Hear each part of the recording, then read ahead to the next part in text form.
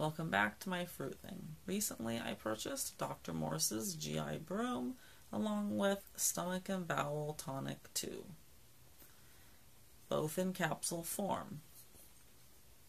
And I decided to get those because I have had digestive problems pretty much my entire life, and even though I've been on fruit for the last 11 months, I'm still having some elimination issues, and I'm not feeling like I'm totally cleaning out yet, which is what I'm going after. I'm going for detoxification and the clearing out of my system so that I can have better absorption of my nutrients and be on my way to eliminating my health problems. So early on in my journey, I did purchase Dr. Morse's Adrenal Tonic Capsules, and that is for the adrenal glands. Most of us have adrenal gland weaknesses in one way or another, and I know I do, and so that's one reason why I wanted to get the protocol. And it took me about 30 days to finish it, and I did that a few months ago. In addition to that, I also did Parasite G, which I bought because I've been having candida problems for a really long time, and not fun, and it was only getting worse, and I knew I needed to do something. So after I did the Adrenal Tonic Capsules and the Parasite G, I decided to start working on my kidneys and bladder, and my lymphatic system. And so that's when I purchased the Lymphatic Tonic 1 and the Kidney and Bladder Tonic 1. And I got those because another one of my problems was UTI type symptoms. Weaknesses in my urinary tract for sure. That's something I really needed to work on, and I did that as well a few months ago. So those are the things that I've done in the last 11 months. I've taken it really slow. I don't believe in taking a whole bunch of product at the same time. I wanted to do, one or two at a time, and not overload my system too much. Herbs can become really toxic in your system, and you don't want to overdo it. Also, in between protocols, I rest from herbs. I will, take the protocol for about 30 days, and then I will rest. I will spend a couple weeks just eating fruit, clearing my system out, and then I'll go to the next one. And that's pretty much how I've been doing it. Like I said, I don't want to bombard my system. I don't think it's beneficial to do that. So always, in my opinion, when you're taking herbs, you're going to want to, take your herbs, do your protocols, but then remember, every 4 to 6 weeks, you're going to want to take a break on your herbs and just flush the system, eat lots of high water content fruits as usual, and then just allow your body to heal. Allow the fruits to do what they do best, and allow your body to do what it does best, which is detoxify and regenerate your cells and heal you, because that is what your body is constantly trying to do. It's constantly trying to heal, but the problem is we don't allow it to, because we're eating all of this meat and dairy and toxic food and cooked food, which is toxic in itself, and just not good at all. So lately I've been taking the Stomach and Bowel Tonic 2. I did start taking these, and it seems to be helping. I'm curious to see how well I do with it. My plan is to take the Stomach and Bowel Tonic 2 for the rest of this week. Well, definitely I'm going to finish the bottle, but I want to take it for a week by itself before I decide to incorporate the GI Broom. That way I kind of get a feel for how my body's reacting to it, and when I should really start taking the GI Broom. I've heard it's pretty powerful. I haven't tried it yet, but I've heard that it is a powerful intestinal cleanser. So like always, I just want to proceed with caution. I don't want to do anything that's going to hurt me. So just like anything else, you want to take it slow. You want to, know what you're doing, and pay attention to your body. Listen to your body is the most important thing. So like I said, it's been 11 months since I decided to implement a raw vegan fruitarian diet, and I started doing this to eliminate my thyroid nodules, first and foremost. Also, I needed to lose weight. I also needed to work on eliminating my candida, as well as improving my kidney and bladder functions. I noticed years ago that I had tremendous weaknesses in these areas, and those are definitely something I needed to work on, and I will continue to work on that. There's no quick fix. This is something that's going to take a while. We have to be patient with ourselves, patient with our body. Remember, our body wants to heal. We just have to put the right things in it, provide it with the right environment and conditions, and then, miracles will happen. So far so good. I respond pretty well to the herbs. No adverse reactions. I'm not allergic to anything.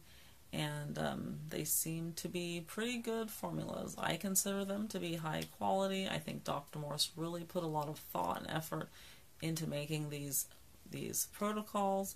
And if I were to buy all the herbs separately myself and then make these formulas myself, it would cost a lot more, and I'd have way too much product that I probably wouldn't even ever use. So it's really not that expensive, especially considering you're investing in your health. I can't afford a whole lot of product, but when I do get something, I want it to be something that's really going to benefit me and something that I can put to good use. So when I'm not taking any of these formulas, I'm usually consuming my heal all tea along with my licorice root, parsley extract that I made. It's excellent for the urinary tract, as well as some dandelion leaf. I've read that is also an excellent herb for the urinary tract, and so those are some of the things I've been doing. But while I'm taking these protocols, I don't do the heal all tea. I don't like to do too much. So I'm off the heal all tea for right now, while I take my stomach and bowel formula, and then I will also incorporate my GI Broom there too. And then after I'm finished with those, I'll probably, most definitely, take a break from the herbs for a while and just eat fruit and just enjoy, a fruitarian diet and clear my system of any toxicities that may have built up because of the herbs. And then we'll see what my body says. We'll see what I need to work on next. And I'm big on listening to my body. So when my body says, look, you know what, work on your urinary tract, that's what I do. When my body says work on those stomach and bowels, that's what I do. Through this 11-month process, I have learned better ways to listen to my body. I haven't taken any Tylenol in 11 months. Haven't really had many headaches. There was a couple of times where I had really bad headache, but I think that was just from just being in this detoxification program. But I managed to avoid taking any Tylenol, which is excellent. I don't want to take anything like that. Now, if I could go back a few months and do these herbal formulas all over again, I think what I would do is start with the stomach and bowels and the GI Broom, because I'm starting to realize that maybe the herbs could be more effective if my intestines were cleared to begin with, if I detoxed more to begin with. I'm kind of feeling that way, like if my bowels were clear, that I would be able to get more out of the herbs that I'm purchasing. But this is how I've done it. I've just tried to listen to my body and just deal with the different issues as they came along. eating 100% fruit diet. That's really not that hard. It's actually pretty fun to go to the store and, go to farmers markets and different places like that and, get good fruit that I can eat. The biggest challenge I see that I have been experiencing is in the social department. Just eating a diet that is so different from everybody else, and then trying to explain it to other people, and they just really don't understand and don't get it, and that can be kind of a lonely place at times. But I'm used to being the outcast. I'm used to being the one who thinks differently and does things differently, so I'm okay with that. It just is, it is challenging to be in social situations when there's cooked food around that you don't want to eat, but you might be tempted to. But overall, it's been a great experience. I'm definitely continuing this, learning more and more and more as I go along. I'm still trying to eliminate some of those addictions that I have to cooked foods, but every day it gets better and better and better. And I look forward to a long, healthy life as a raw vegan fruitarian. I've also been trying to do a little bit of a dry fast every night. So about 8, 9 o'clock in the evening, I stop consuming until about 11, 12 o'clock the next day. And that gives me a nice 12 to 15 hour dry fasting period every night. And I feel like that is benefiting me quite a bit. So I hope you liked this video. Please subscribe if you haven't already. If you are subscribed, thank you very much for your support. And I hope you're enjoying my videos. If you have any questions about the Dr. Morse herbal formulas or any other question about becoming a raw vegan fruitarian, I'd be happy to answer those. Please check the description below because there are links to my social sites where you can connect with me.